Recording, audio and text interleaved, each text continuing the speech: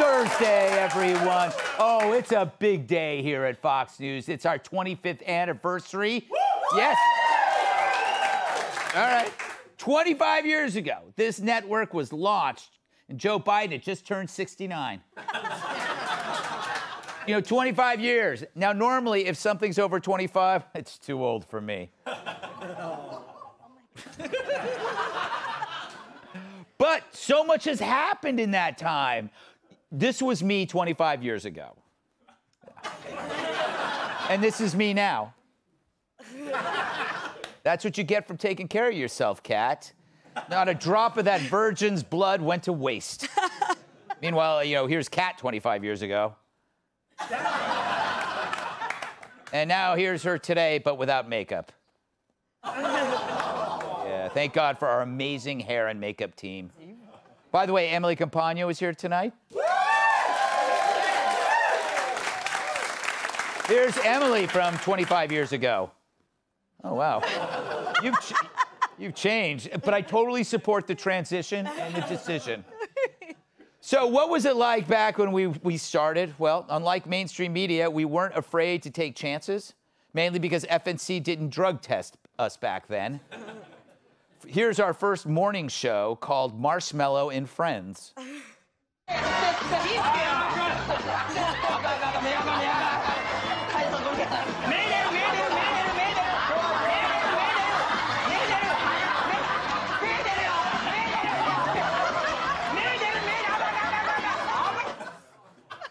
It's hard to believe that did not win a daytime Emmy.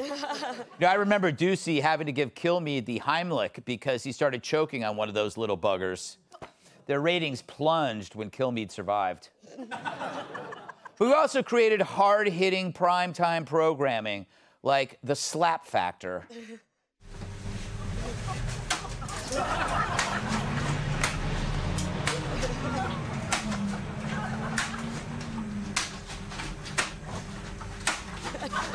Our motto back then was, we slap, you decide. How hard? That's also written in lipstick on the mirror above my waterbed. That's two groans. But people also came to Fox for the personalities. Unlike places like CNN, where hapless drones regurgitated words from a teleprompter. I mean, look at this bunch. You'd find more charisma on a coroner's table. But Fox created relationships with its viewers, with dynamic, likable characters. You probably don't remember this lively debate show, Clucko and Mergla. Very stupid, Doctor. You should know better than to attack us. But we did not attack. Silence! They were actually arguing over the Iraq War. Then there's our edgy late-night show, Let's Talk About Sax.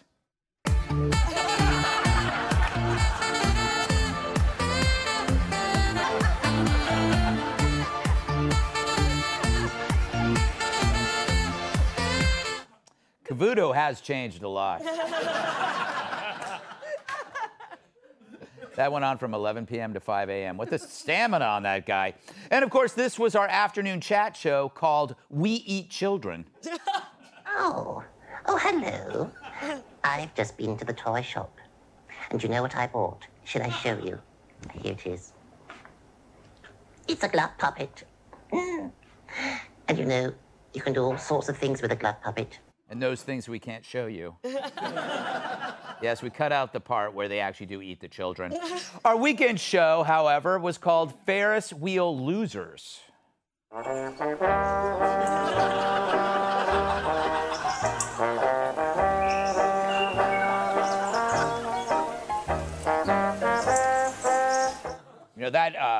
That show was the genesis for Outnumbered. Oh. Finally, we launched our business channel with Ultimate Stock Tips. Yeah,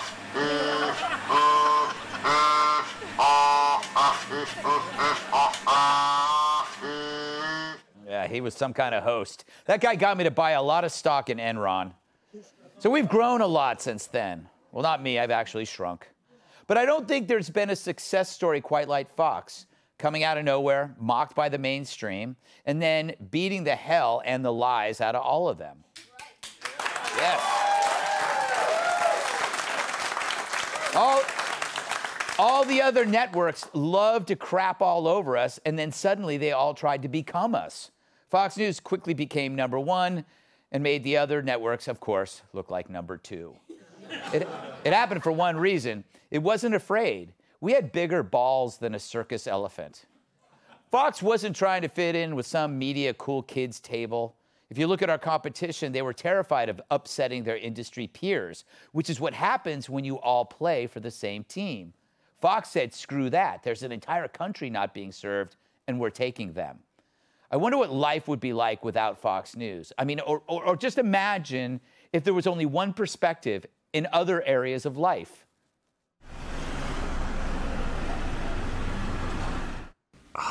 Yeah, Doc, so I was throwing the football around with the kids, and my elbow's just killing me. Oh, man, yeah, that's for sure terminal. Terminal? Shouldn't I get a second opinion? Sorry, pal, I'm the only game in town. And I know for a fact you're gonna die. Wow, so I really have no other choices. Nope. Oh, and don't worry, when you're gone, I'll take good care of your wife. Easy, Cuomo.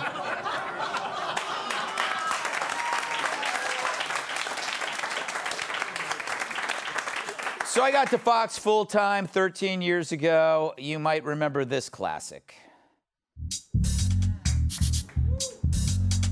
Hey, this is Red Eye, a new show about politics, pop culture, and macrame.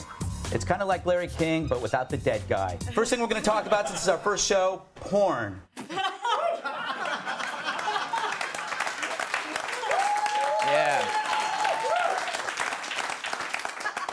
That's aged well. Like a loaf of white bread that felt behind a refrigerator 5 years ago. I look disgusting. But as odd as that show was, Fox stood by it like a nurse besides a gravely ill patient. Of course, they put us on at 3 a.m. I think that was the first example of social distancing. They hit us like a body in the trunk of a serial killer's car.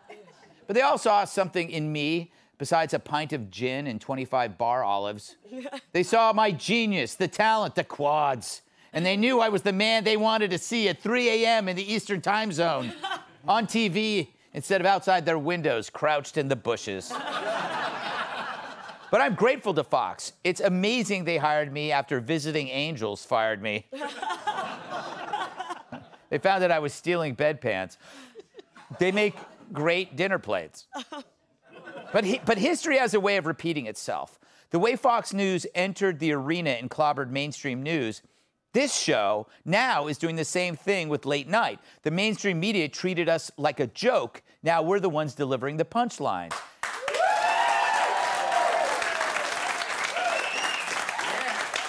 And every night, millions of you are laughing along with us. The current crop of stale, boring, partisan late-night hosts are more interested in having Nancy Pelosi write their scripts than they are in keeping their audience interested. SNL won't even make fun of Joe Biden. No wonder they had their lowest-rated show in history last week, their season premiere. But this show followed the game plan of Fox News. Look at what all the sheep are doing and provide what's missing. The unspeakable truths, the humor, the fun. Fox News also loves its country. And for that, Fox stood apart from the other media types who thought it cool to denigrate the bitter clingers. As CNN devolves into a shrill clown car of sad scolds, we laugh harder than Kamala Harris after doing 5 whippets. As MSNBC continues to use the emergency room at the mental hospital as their employee pool, we hire the renegades.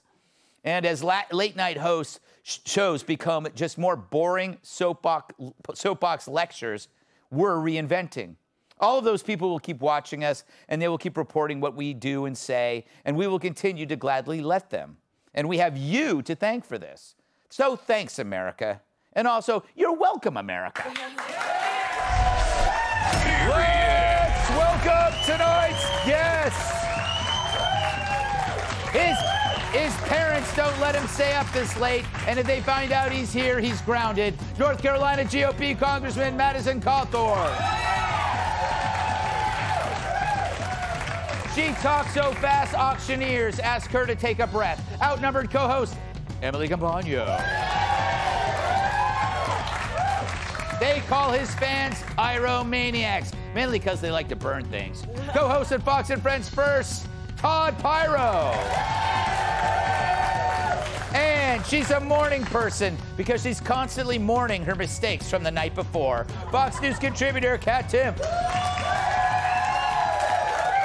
All right.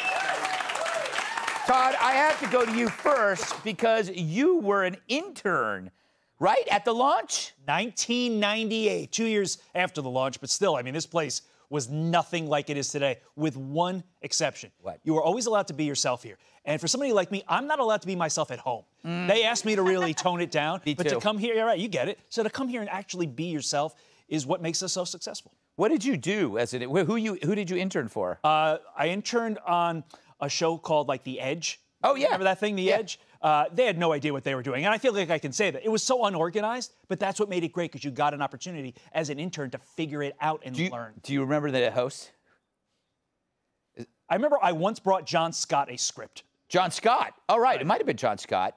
And that was it. And there were a few other, there's a guy named Chris Osborne who used to do like the reports on the weekend. Yeah. And they would let me write these things. And it was a great opportunity. I also got roast beef sandwiches a lot. Yes. So I remember both of those experiences. But it's the fact that like the place has changed, but the fundamental nature of it hasn't. You're allowed to be yourself, and that's what makes us great. Yeah. So, Congressman Cawthorn, you weren't even born, were you? I was not alive at the time, no. No. When did you first start watching Fox? Probably about 2 days after I was born.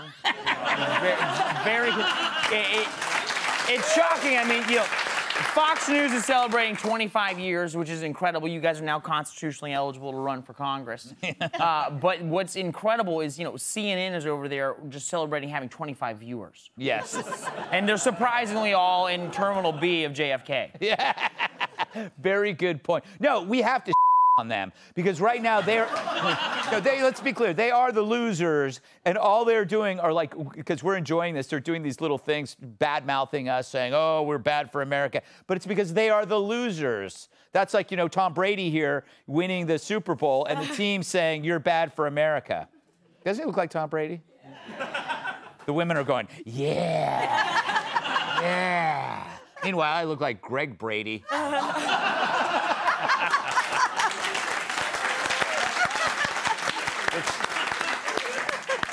Emily, you're a relatively new member of the Fox family. Was it me that made you want to join? Should I be honest? I think, to piggyback on your point, that what always attracted me to Fox through all the years and through my career development was the caliber here. It was obvious that the people here and what was being produced just was head and shoulders above every other network, above everything else that was being put out there. And I felt the same way. I feel like I've had the honor of participating in a lot of different industries and doing a lot of different things, and nothing really felt like home. I always felt one step out, and yet here I can be totally myself and provide analysis in certain ways and be myself here, and there's always an opportunity to shine here.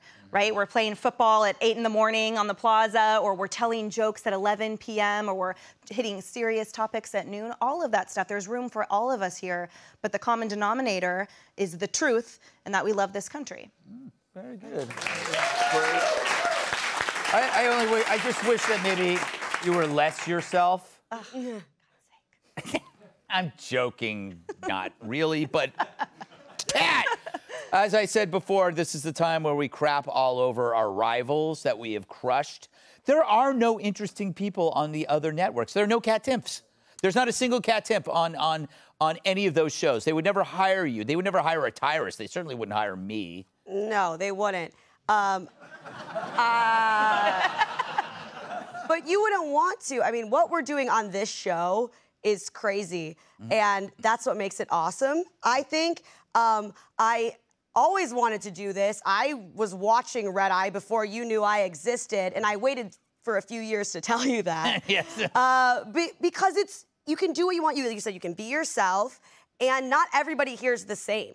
That's what people always think. Oh, Fox News, you think this, you think this, you think this. If you think that, you're going to end up being wrong, because there's a lot of people here with a lot of different perspectives, and it's just really awesome to work here. It is true, because, you know...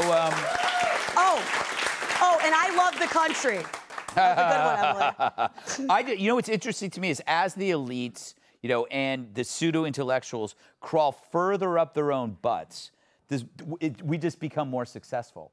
You know what I mean? I find that. Yeah, they're eating themselves while we're rising above the rest. Exactly. If I can They're eating their own butts. Okay, I should probably just move on. Hey, Sean Hannity here. Hey, click here to subscribe to Fox News YouTube page and catch our hottest interviews and most compelling analysis. You will not get it anywhere else.